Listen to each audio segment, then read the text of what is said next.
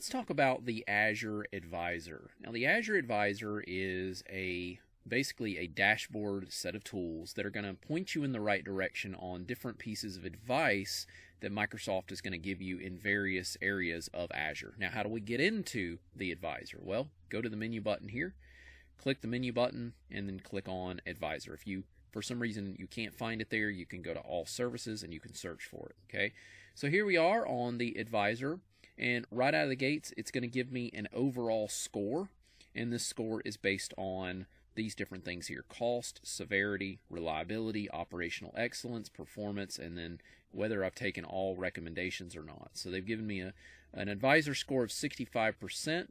All right.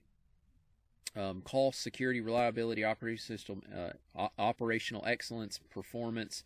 They're telling me the score categories here. I can look at it from a monthly, weekly, or daily.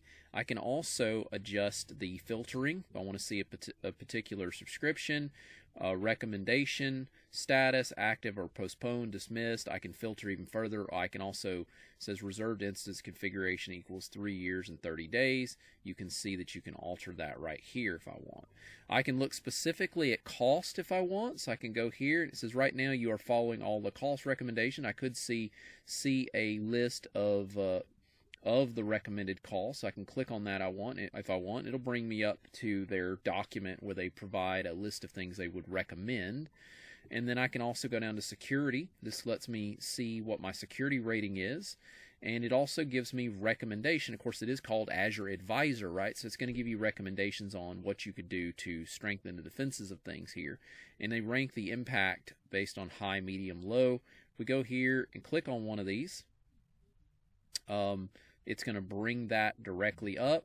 And what's really nice about this is it tells me these remediation steps, what I could do to fix this problem. Okay, so that is the security blade for Azure Advisor. And then you have reliability. So this gets into providing some reliability factors, and you can see there's one thing they've got here: use NAT gateway for outbound connectivity, prevent outbound connection failures with NAT gateway. So they mentioned that. Okay, they give me the advice on where I should use that at. Okay, so that's another thing. I can learn more on that if I wanted to implement it. So, and again, the point of this video is not to get into the, to what all that is, NAT gateway and all that. It's just to show you that the advisor is here to point you in the right direction on things that you could do to make things better. Okay, I have operational excellence. It says I'm following all up, but it does give me the ability to see a list of recommendations, and I could read through that if I wanted to. All right. Here's some performance. If I've got some performance recommendations, if I got a bunch of virtual machines and things like that running, it's got some recommendations on that I could read about, and then I've just got overall all recommendations. So it pulls together everything, the security, reliability, all that, all in one place. Okay, so that is the point of the Azure Advisor. The Azure Advisor is just going to kind of point you in the right direction on what you should focus on. It's going to give you a score. It's going to give you a kind of a glimpse of how you're doing overall with all the features you have in the environment, and then whether or not you've implemented some of these extra features that can make things better. And then again, it looks at all that, kind of quantifies it all together, and gives you that score based on that. So ultimately, the Azure Advisor there is to give you best practices and recommendations to try to help your Azure environment be better and more secure.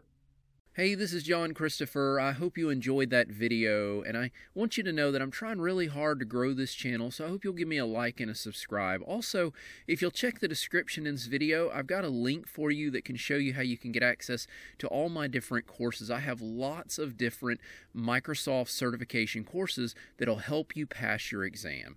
All right, thanks a lot for watching the video, and I hope to see you again.